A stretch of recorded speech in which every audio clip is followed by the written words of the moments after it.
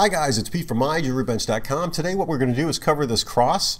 I had a viewer request. He was having some problems making a cross. He wants to bling out the cross and have diamonds go all the way across it. I'm going to show you a quick and simple way to do that. And if you're having a hard time following this, I would suggest slowing down the video speed and just follow along. I will try to do my best to explain everything, but if you have any questions or comments, please leave them in the comment section below and I will be glad to help. With that being said, I want to thank Alex for his question and let's get started on his cross. So the first thing we have to do is learn how to use the curve property or the curve path, and we want to add it to the screen. So I'm going to add that now. So I'm going to Shift A to add an object, and we're going to go down to curve, and I'm going to choose path. Now what that does is it adds a path to our screen. I'm just going to move it up a little bit so we can zoom in on it. Adds a path to our screen that's a straight line. Now this is a curve object. It is not a circle or an arc, but it still has the same properties as a curve. And the reason we're doing that is because we can add the diamonds using the Jewel Craft tool. I'm just going to expand that here.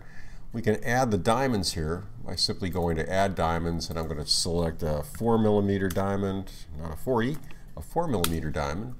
We'll add that. And I'm going to make this bigger, so we're going to hit S and we're going to size it, and you can see it sizes along the Z axis. I'm going to size it a little larger here. I'm going to take that diamond, I'm going to select it, I'm going to hold the Shift key down. While holding the Shift key down, I'm going to select our path. So now you can see our selected object, which is the last object we selected, is the path. The first object we have here, obviously in orange, is the diamond. And what I want to do now is use the Jewel Craft tool to scatter. And what that's going to do is scatter 10 stones along that path. And then of course we can remove some, we can add some. Now remember, it's important not to click off of any of these objects, otherwise this panel will go away. If this panel goes away, you won't be able to change the number of diamonds. So I'm just going to go here and add an 11th diamond, so we have 11 stones there, and you can see how that works. With that done, I'm going to click off. You'll see our panel disappears, and now we're left with the 4 or the 11 diamonds and the path. So if I choose the NURBS path right there, you can see we can move it any way we want. And if I select all of these, I can duplicate these by hitting Shift D, then press Enter, and now I can move them offset. So I'm going to move them over. We're going to go over to the orthographic view, and I'm going to look down on this, and I'm just going to grab this with the G key, and I'm going to move these to about here,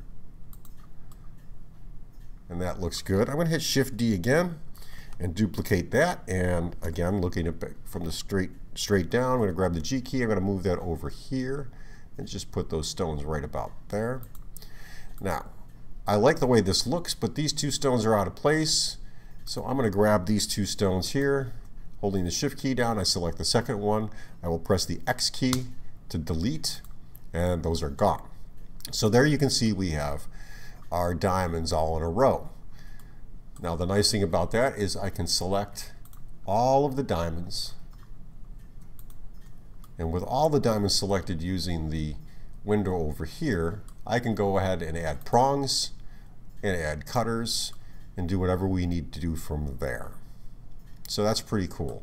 So now that's done. What I want to do now is start over, because I want to show you basically what Alex wants, and he would like to make a cross. So I'm going to make a very generic cross that we're going to add some diamonds to.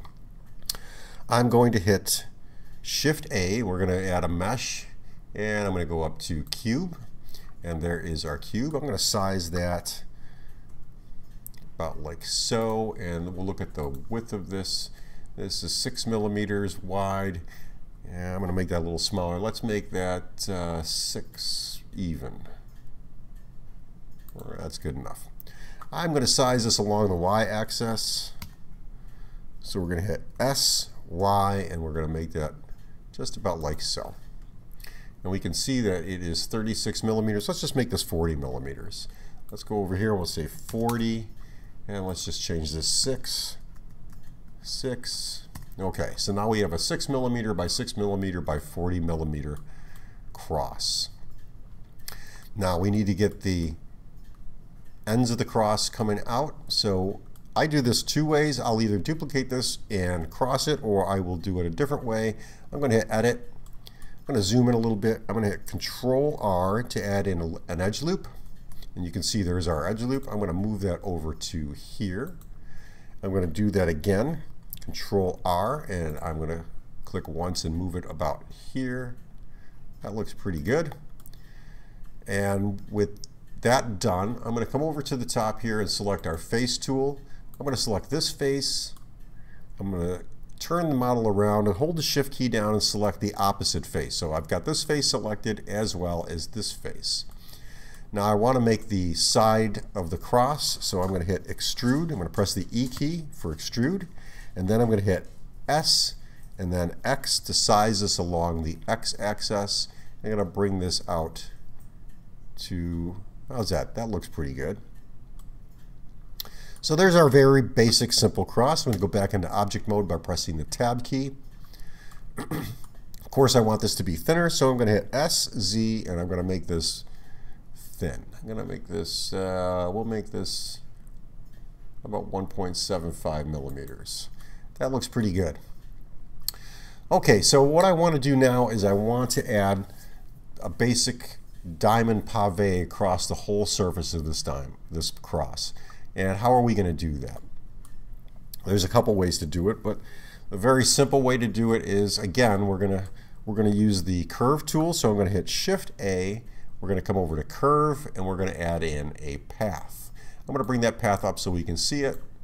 And it's aiming the wrong way. I want to start, well, it doesn't matter which way we start. We'll start along the x-axis. So I'm going to move that over to about the middle, right about here. That looks good. And I'm going to size this along the x-axis. And if you watch carefully, I'm not going to come over to the ends. What I want to do is I want to be a little shorter than that. I think I want to be about here.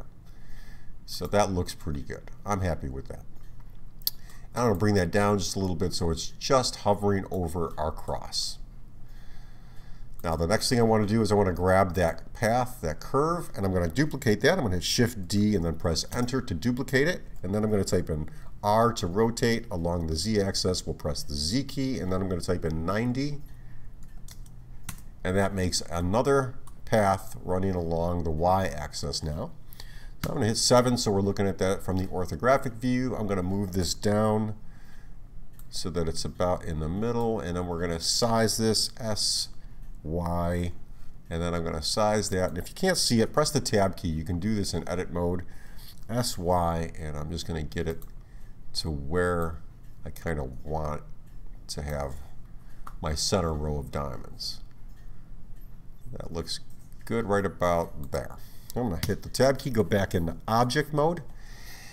So there's my two starting lines that I'm going to use for my paths. Remember, these are curve objects. They're not mesh objects. This cross is a mesh object, and these paths are curve objects.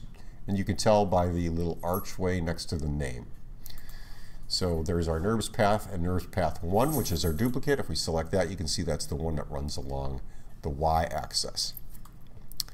Okay, with that done, the next part we want to do is go over to Jewelcraft, and we're going to select, I'm going to come down here and go to Add Gem. I'm going to type in 1.25 millimeter diamond. I'm going to hit OK, and that adds in our stone. I'm just going to move that up so it's above the surface of our cross, just about like so. I'm pretty happy with that. With that done, just like it is, I want to have this diamond duplicated along this path. So I am going to select the diamond. I'm going to hold the Shift key down and grab the path that follows from top to bottom. With that done, I'm going to hit Scatter along Curve. And you can see now we have 10 diamonds all the way up and down the length of the cross. Of course, we want more, so I'm going to come over here and I'm going to add in more until I get it to about where I want it. That looks pretty good. I'm happy with that.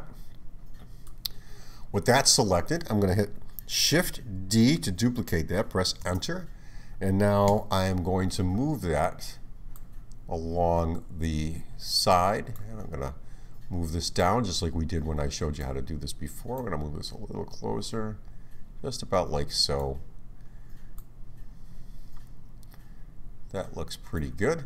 With that done, I'm going to hit Shift D again to duplicate this, and then I'm going to move these diamonds over to the other side, just like so. I'm pretty happy with the way that looks. So far, so good. Now, I want to have diamonds running along this path, so I'm going to move that right there. And how I'm going to handle this is very much the same. We're going to size this down, and I'm going to move it over so that I'm only covering about, I'm going to put this in edit mode so we can see it. I'm going to move this over, size it down, just about like so. Put it right there. I like that. Okay, let's go add in another diamond. So I'm going to go back into object mode, pressing the tab key. I am going to come down to Jewelcraft, select another diamond, 1.2 millimeter. We're going to add that to our scene. I'm going to bring that up just so it's above everything. And let's see. I want this to be about here. And of course I'm going to move it down. And just for giggles, I'm going to put it over here on the side so it's right in the middle. With the diamond selected and being approximately in the middle of that scene, I'll move this in just a little bit so it's above the line. That looks good. I'm going to move that down just a hair, right about there. And now I want to make this path be my diamond path. So I'm going to select a diamond, hold the Shift key, select the path, and then we will hit Scatter. And of course we have too many diamonds now, so let's bring this down to a point where they all fit. That looks good right there. So with that done, I am going to hit Shift D and press Enter, and then from the top I'm going to move these over right about like so. And I'm going to move these out. Well, we'll get them about where we want, right about. It doesn't look too bad. Not perfect, guys, but I'm getting to the point where I like it. I'm going to hit Shift D and press Enter.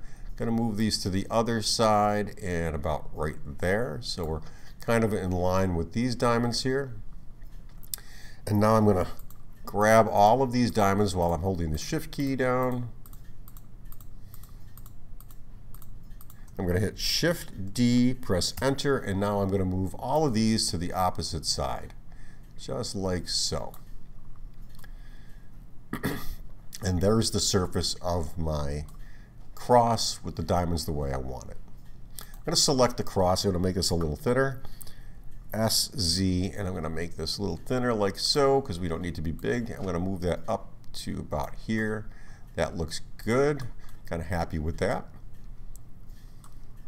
Now you could do a few things to make this cross look a little nicer. I think what I'm going to do here is I'm going to give the cross a beveled edge so that we have a good view of a tapered side to the cross. So with the cross selected, I'm going to press Control A. I'm going to come down and hit Rotation and Scale. So we're going to apply the rotation and scale to the cross. I'm going to go into edit mode with the cross selected. And I can select the surfaces. So I'm going to hold the Shift key down and click on all the surfaces that I want to select, which are just the upper surfaces. With those done, I'm going to hit Control B, and I'm going to drag my cursor out to give that a beveled edge. And I'm just going to use my mouse wheel to give it a little bit of a archway across the cross, just like so. Go into object mode by pressing the tab key, and now you can see our cross has all the diamonds on it, and we have a really cool look with all the stones selected. Okay, that's how you'd get that far. Now, of course, to add in all your prongs and do the cutouts, I'm just going to select a couple diamonds here. I'm going to select, I'm going to hold the Shift key down, select these 6 stones.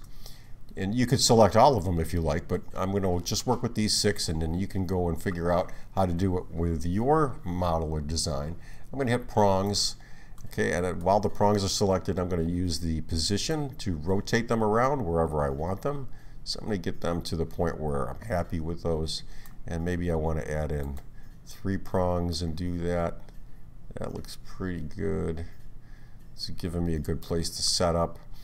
I want these to be a little lower, so I'm going to lower the top, just like so. That looks really good right there.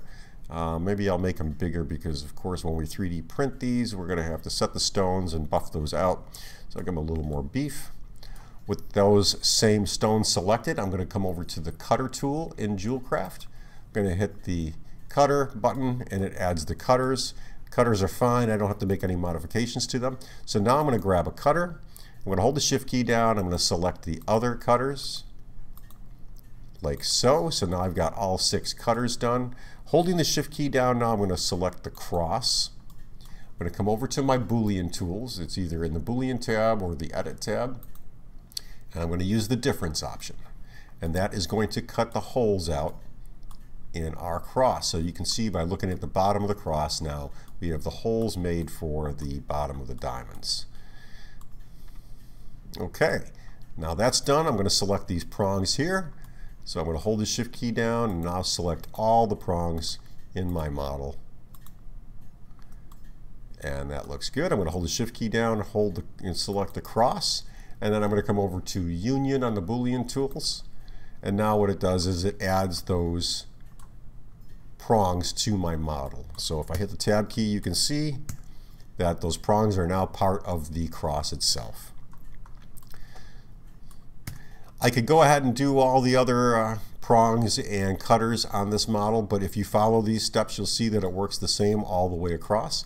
I'm going to give this cross a bit of a texture, so we're going to make that, let's see, in metal, we're going to give this a silver tone. I'm going to go ahead and add in a plane so that we have something underneath it. I'm going to size that up.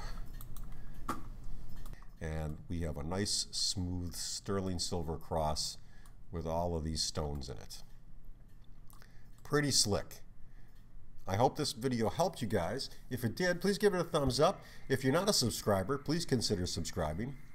And guys, if you want to get the BlenderGems library, you can get that through either Patreon or buying it from our website. And I'll put links in below where you can go to these sites and get that BlenderGems library, as well as my upcoming tools that I'll be putting up online. Thanks for watching, guys. Have a great day and enjoy the weekend.